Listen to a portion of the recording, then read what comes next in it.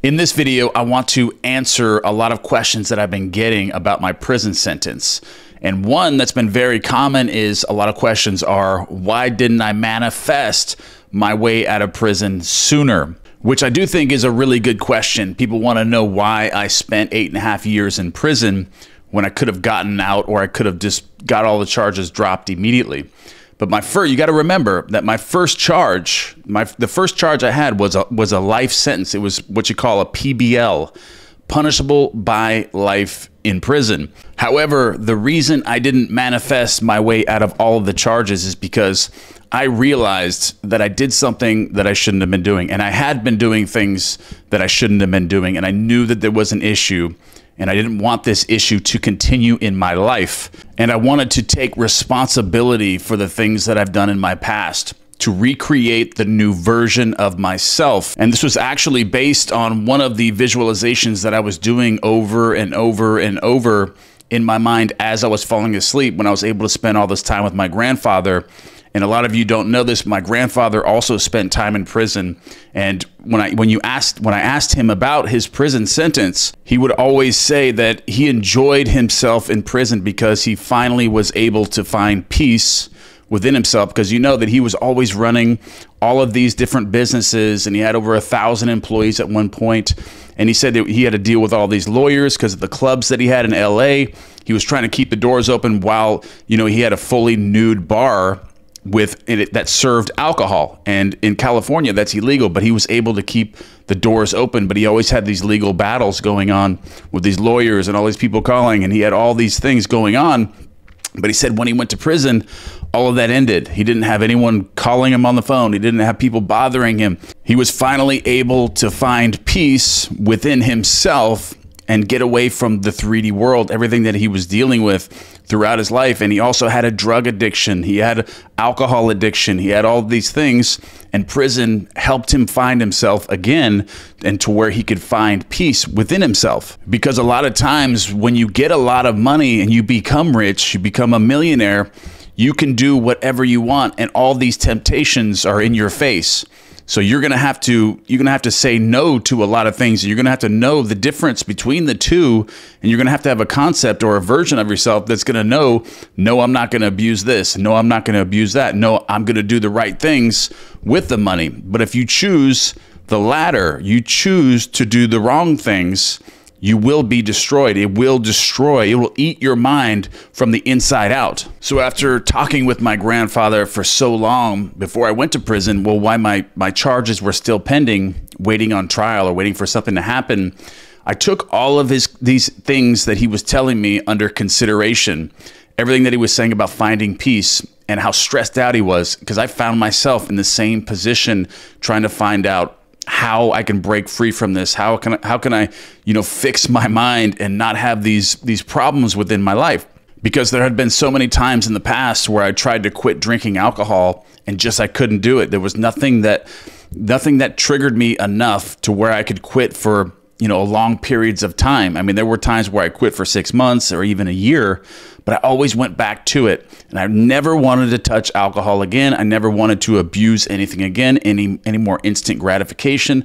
All of these things that are destroying my mind, I wanted to end all of these things in my life. So after taking all of this under consideration, I wanted to change my beliefs. I wanted to change my concept of myself. I wanted to become a new person. So I started falling asleep because my grandfather told me, I asked him, how do you do this? What should I do?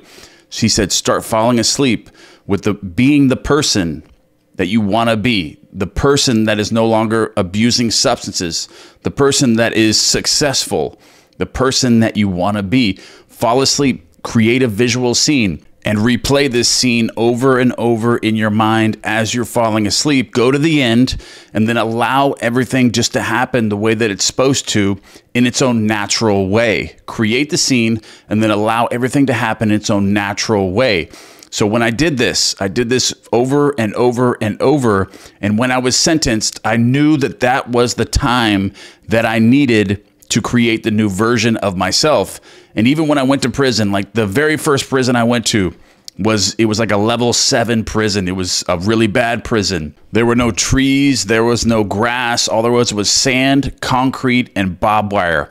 But as I transitioned and started really meditating, because that first prison, that's where I went in and did the most meditation. That's where I really went into my mind and started repairing all of the issues that I had and started changing my beliefs, started changing my conception of myself, refocusing my mind, transitioning my mind from instant gratification and doing easy things that make me feel good, now disciplining my mind for delayed gratification, doing things that are really hard, but I know that they're going to benefit me in the future.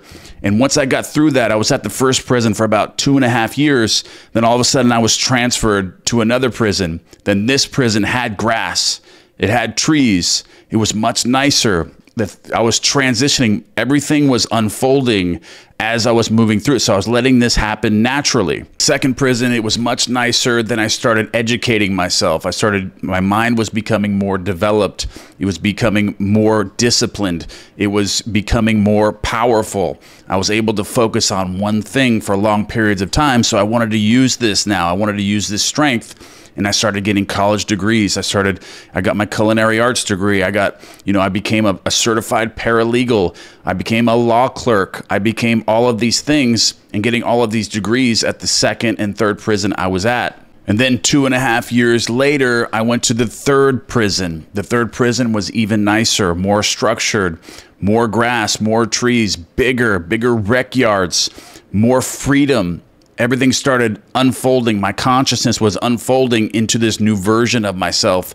And during all of this, living with basically nothing, I was learning to live with nothing. So my gratitude levels were increasing. I was doing gratitude crash courses. I was focused on, I changed my mind from being focused on the things that I didn't have and start focusing on the things that I did have.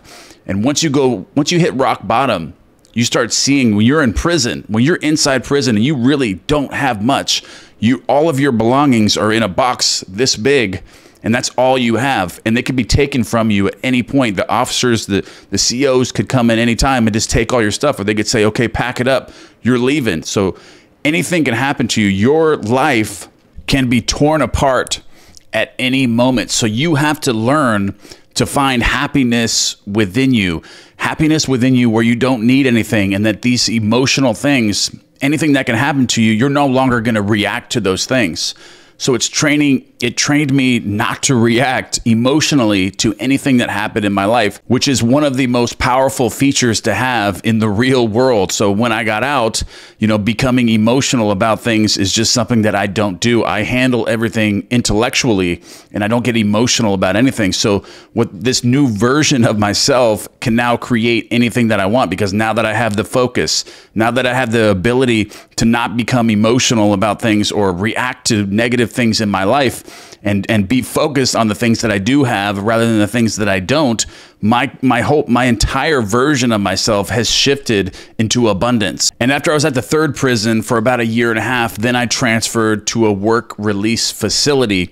And at this facility, you can actually get an outside job. You just have to have an ankle bracelet on and a GPS on you at all times. You could take a bus and go work somewhere, like at a restaurant or something like this. You can actually go out and have even more freedom.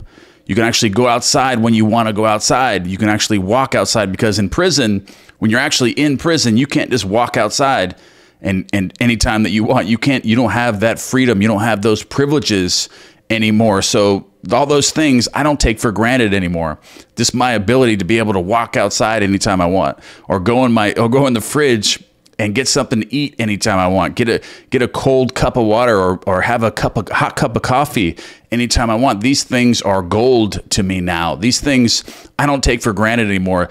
Like before I went to prison, I never looked at the world the way that I do now, because I never had it taken away from me.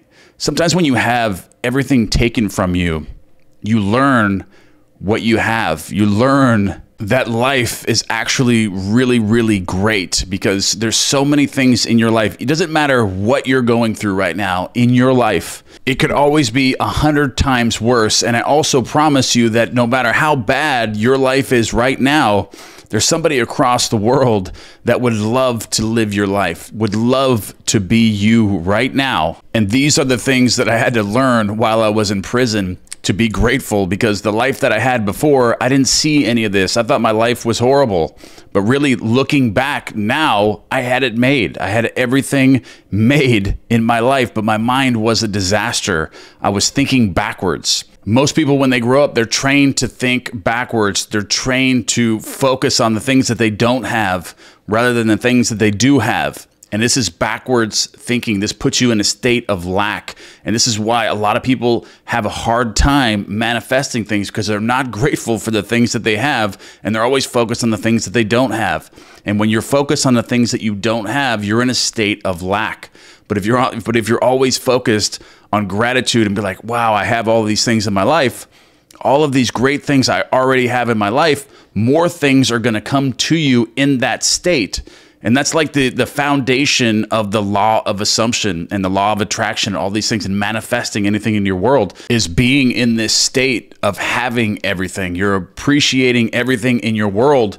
And also what this does is it makes difficult tasks much easier. You're able to do things, difficult things, very easily in a state of gratitude. And all these things I learned while I was in prison, all these things that I do now, I wasn't able to do before. Yeah, I was able to manifest things in vain, but I was never actually able to manifest something concrete or something meaningful. I was never able to complete difficult tasks and like be in a state of joy or gratitude while doing that. And when you could be in a state of joy and gratitude while accomplishing hard tasks, then you're connected to the source. You're connected to God himself. And that connection is going to lead you to your manifestations, or lead you to more things coming into your life, because you're already grateful and satisfied and content with everything that you have. And once you send those signals off, you're going to get all the answers. Everything's just going to come to you. You're going to be able to manifest anything that you want, and you're going to actually enjoy doing this. And this is one thing that I really, really learned and got down in prison. And this is why I really, really needed this much time in prison, was to do difficult tasks and to learn how to get out of my comfort zone and just do difficult things. Because if you're always comfortable, when anything difficult comes into your life, you're going to get all emotional about it and come up with all these excuses about how you can't do it.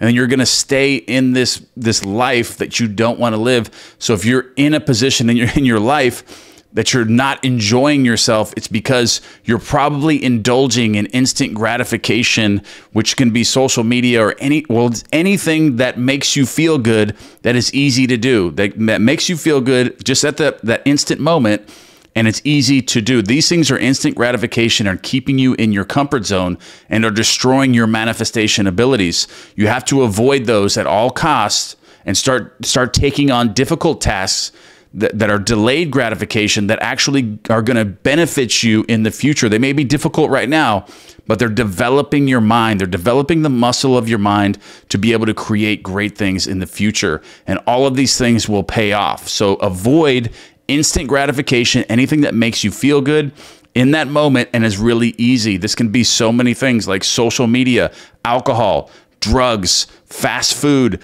greasy foods, unhealthy foods, music that can be horrible. Just stop yourself every now and then and just listen to the lyrics of the music that you're listening to. What are you affirming? What are those lyrics? Stop listening to those. Those things are not good for you either.